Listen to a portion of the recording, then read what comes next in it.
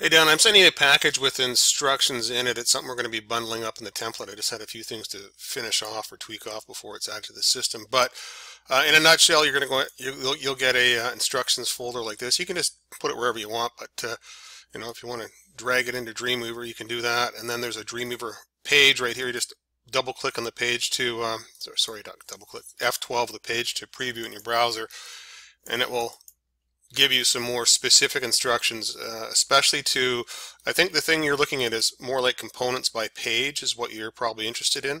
For example, there's the home page right there. So we have the bootstrap slider, the index box carousel, the header, the sliding phones, right?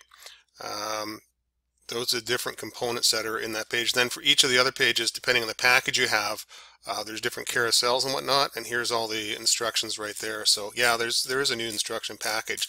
It's the same. There's a lot of the same basic stuff, but I just wanted to make sure we had your question answered on the graphic logo here. I'm trying to figure out what I'll open this back up here.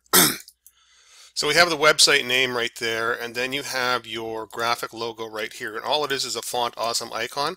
So just put your image in the graphic logo.lbi. Okay, and the placeholder thing, yeah, those are definitely older instructions. I'm not sure where those are.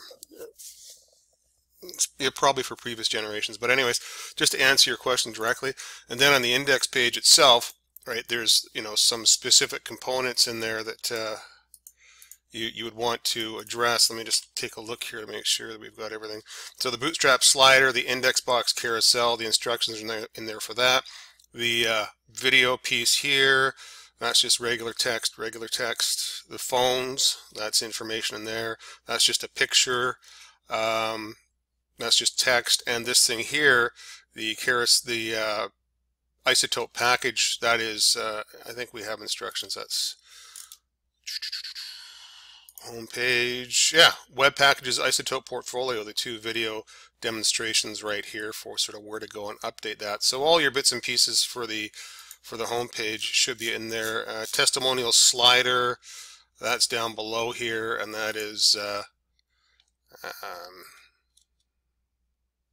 you know what? I'm missing from that. So I'll tell you what, the testimonial slider, that's actually if I open up the index page here, flip it to design view. Design view, not the... Okay, the header is basically, I've just tried to hide all the stuff in the header just so there's less clutter, and then I've used these things right here. The idea with these placeholders are you right click and you can open library item just like that. Okay, that opens it up, then you follow the instructions on how to update. Okay, so that is sort of a new thing I'm trying out. We'll see what sort of feedback I get. So if you see one of these placeholdery things in the page, right here, right, just right click on it, and that's sort of like anything that's got the sort of a screenshotty type thing or whatnot, right?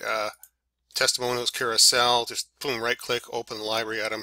There's the text, there's the link, right? If you want to flip it over to code view, everything is wrapped in a slide now with the new ones. You just do a copy paste, and that'll be the right. But I have a for this guy here, it's basically slide 1, 2, 3, and 4.